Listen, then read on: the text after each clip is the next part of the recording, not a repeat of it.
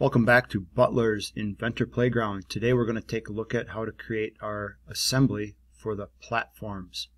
That's the main platform with the main poles and the tri-platform with the long pole and the short poles.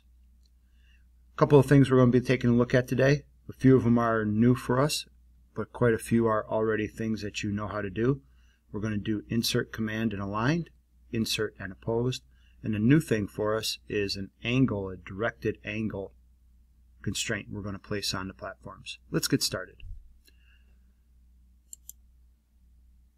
We're going to go up to Orange File, down to New,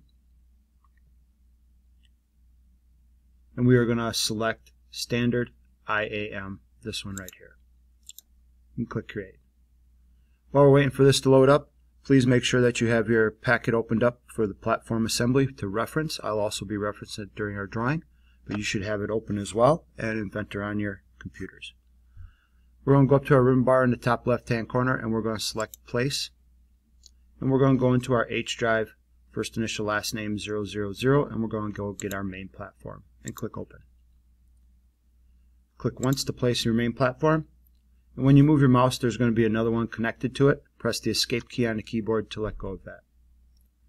Our main platform is pretty zoomed in, so we're going to zoom this out just a little bit so that we give ourselves some working room in order to put the poles around here as well. Just like every other assembly we created, that first piece we're going to take and ground it. So over here in our model browser on the left hand side where you see main platform, we're going to click on the blue icon. That's a right click on the blue icon with your middle finger on the mouse, and we're going to go down to Grounded. About 3/4 of the way down right here is where grounded is. For a double check, you can make sure that that main platform is grounded. When you look at the icon over here in the model browser, you can see there's a little push pin in there, and that means that it's grounded. Okay, next, let's go get our main poles. Go to our H drive, place, and we're going to go find our main poles. We need one for each of the holes here, so we're going to end up placing 4 of these. And we're going to get them kind of close to where they belong. Okay, that one's inside. Let's press Escape.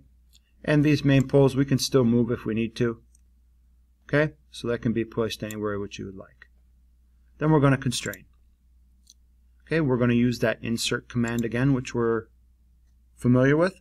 And then we're going to also choose the aligned option that's here, the button on the right hand side. If your mouse hovers over it, it's going to pop up as aligned. Okay? And here we're going to take and we're going to click our pole, and we want to have the pole with the arrow pointing up. If you're too far down on that pole, it's going to have the red arrow pointing down. So let's make sure that that red arrow is pointing up, and we're going to go to the hole in the main platform. Make sure you click Apply after each one. Once again, go to the next pole. We want that red arrow pointing up. If you're too far down on it, it's going to point down, so red arrow pointing up, and the hole as well. And let's move on to the next one, making sure we click Apply after each one. Okay, now that we have our main platform put together, let's move on to the next one, which is going to be the tri-platform that's right here. So let's take a look at how to do that. We're going to place again, and we're going to go into our H drive and find our tri-platform and select Open. Okay, when this comes in, you can see it's kind of at a different position as this one that's right here. So we have to be kind of cautious about where we put the poles as we're putting them in. So let's take a look. We have the long side that has the angle on it, when the 2 short sides here, that's over into the back. So this is the one here that takes the long pole. The other 2 have the short pole. Let's see if we can figure out which one is there. So this one right here is going to be for the long hole, and these 2 are going to be for the short poles. So let's place. And let's go get the long pole. Click Open. And we're going to place that near where it needs to be. Press the Escape key. And let's click Place again. And let's go find our short pole in our H drive. And we're going to need 2 of those. These also are going to be a constraint, so let's go up to the ribbon bar in the top, click Constrain, and we're going to do an Insert and Aligned. And let's start with the long pole first. Remember, we want the red arrow pointing up on this. If you're too far down, the arrow is going to point the opposite way. Red arrow pointing up, and this one is going to go into this hole here. Click apply, and we're going to do the same thing to the short poles as well. Okay? Now, let's take a look at where this goes on the main platform. Referencing your drawing, we can see that this back pole is going to line up on top of the main platform, which is stacked on top of that pole right here. So that's what we're going to start off with first. And this is going to be an insert opposed, as you can see on our drawing that I'm showing you now. Once again, let's get our constraint window open. We're going to do insert, and we want to have opposed, which is the option that's on the left hand side, opposed, and we want this pole here to go to the top of this one on the main platform.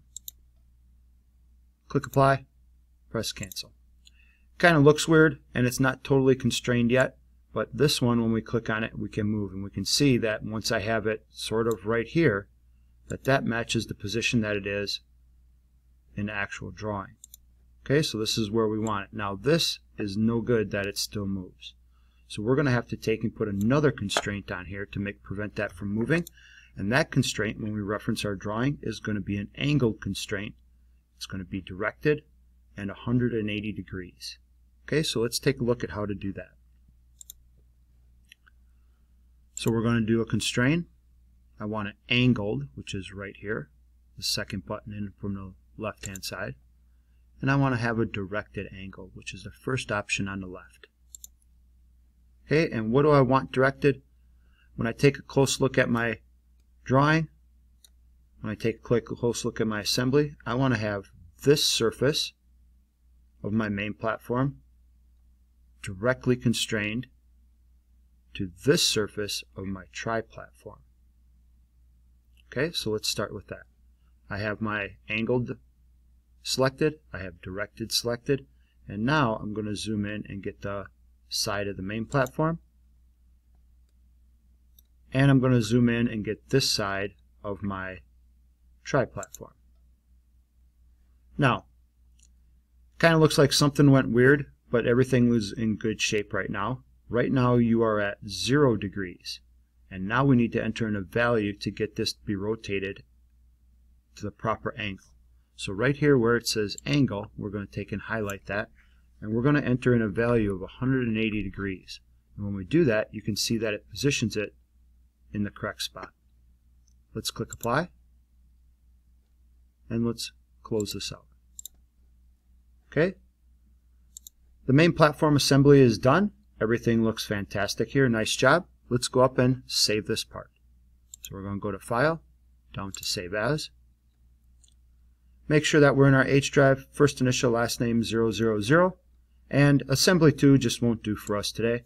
We're going to take and change that name to Platform Assembly.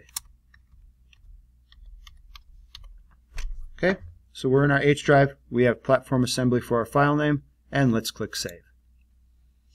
Nice job. We're going to start putting our playground together in the next video. So I'll see you over there on the next one.